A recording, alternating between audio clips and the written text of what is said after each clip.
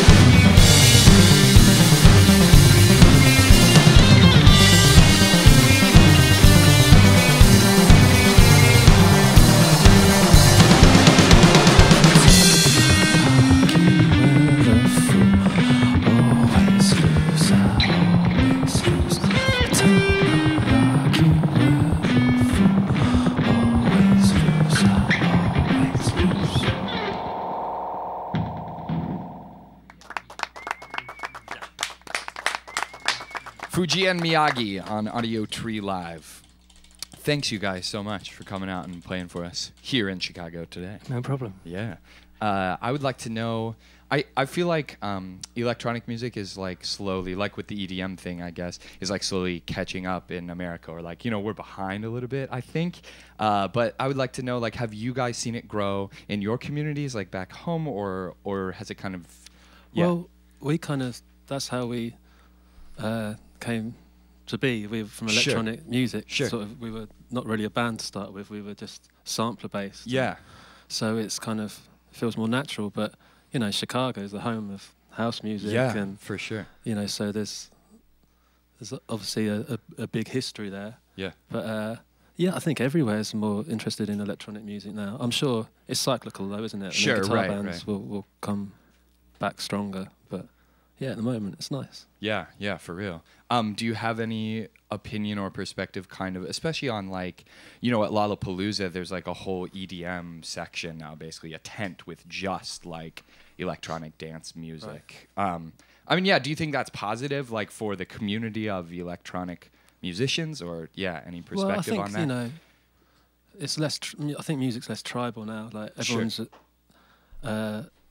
Here's so many different types of music. It maybe seems a shame to have one type of music. Right. And one thing. It could be, right. You know, you can like Townes Van Zandt and you can like Cole Craig. It's okay. Yeah. You know, so maybe it should be more mixed up. Sure. Yeah, that's good insight. Sweet. All right. You guys can go into your next song.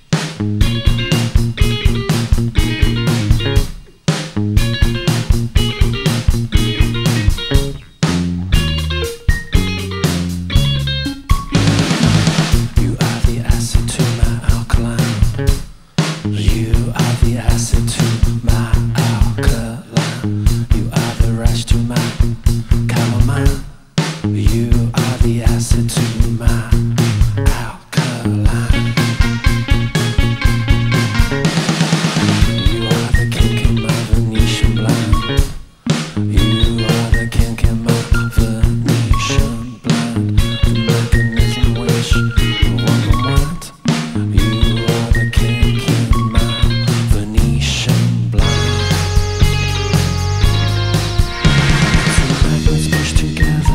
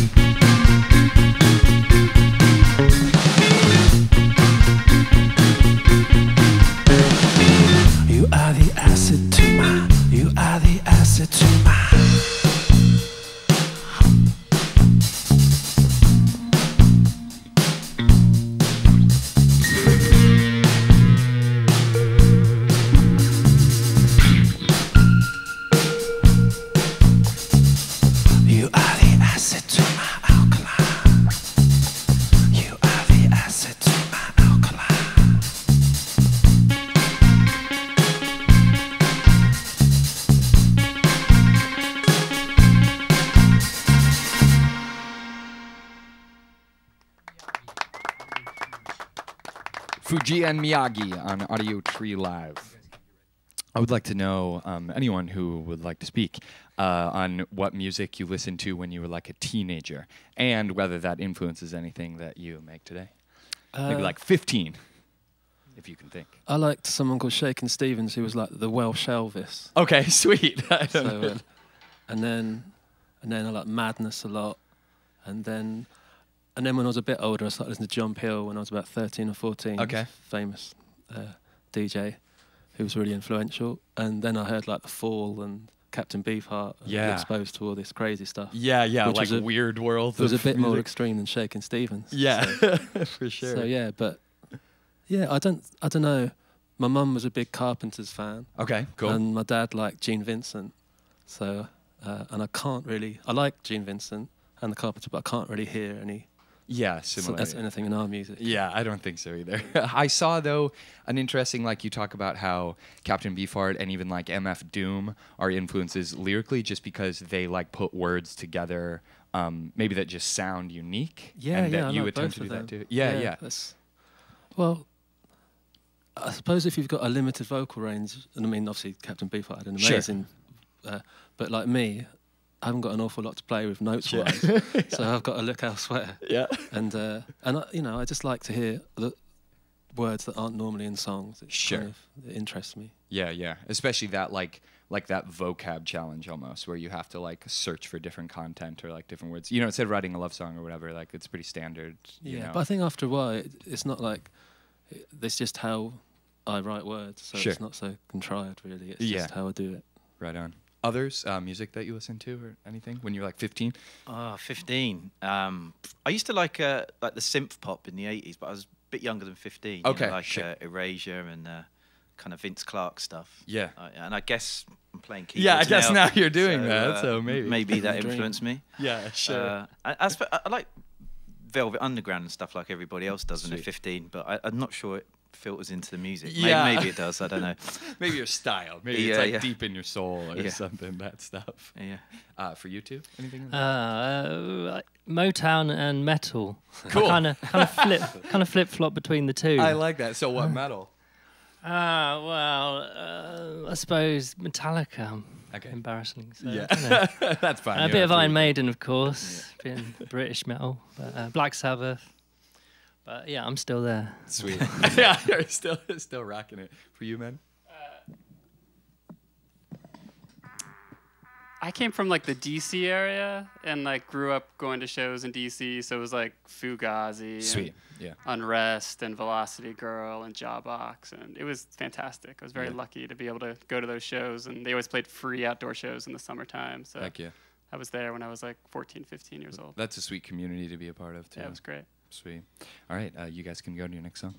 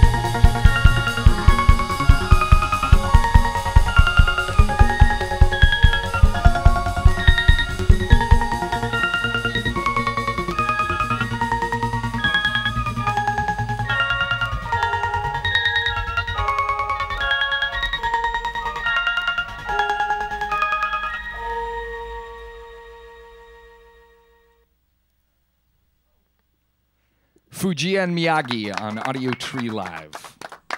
You guys can get ready to go into your next song, and I will just say that they're playing a bunch of shows, Midwest, East Coast, then up to Canada, and then back on the West Coast in October. So check them out.